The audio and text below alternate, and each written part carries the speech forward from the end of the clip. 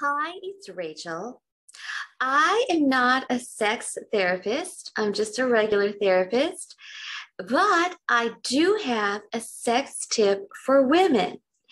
And I've been wanting to talk about this for a long time, and I finally got up the courage to go for it.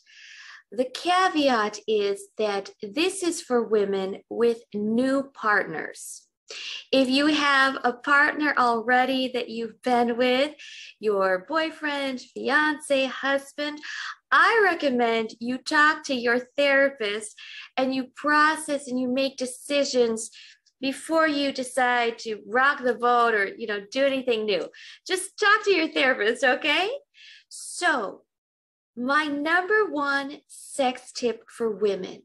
The reason why this is important is that women think that it's okay to have power in the boardroom, corporate, business, but why not the bedroom?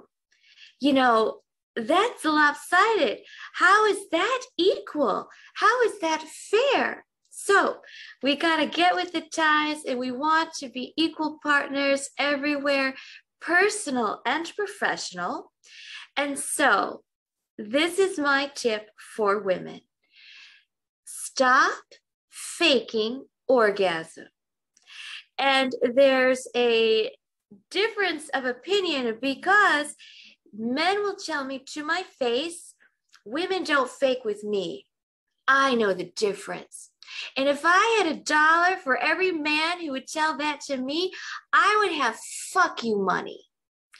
And then on the flip side, the women, if you have a woman talk to me, if she likes me, if she trusts me, she would tell me, yeah, I faked it in my life.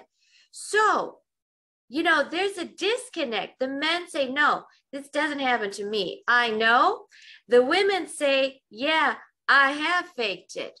So I'm just going to go with the women. I'm going to run with that because I am a woman and I always have their back. So if women fake orgasm, if this is common, and many women have done this, in their life, why do you do it? A lot of reasons. It's very complex, it's very individualized. But why can you not change? Try something new with a new partner. Decide that you are not going to fake anymore. It's either real or, that's how it is. And you're so afraid that, the guy will reject you or, you've never done it that way before. You're honest. But how do you expect the men to get any better in bed if all the women are lying to them and saying that they're great?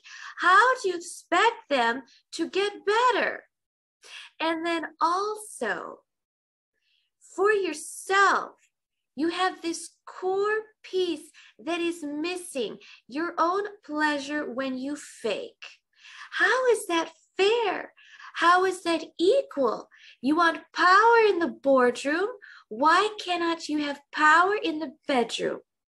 That's my number one sex tip for women. Start there.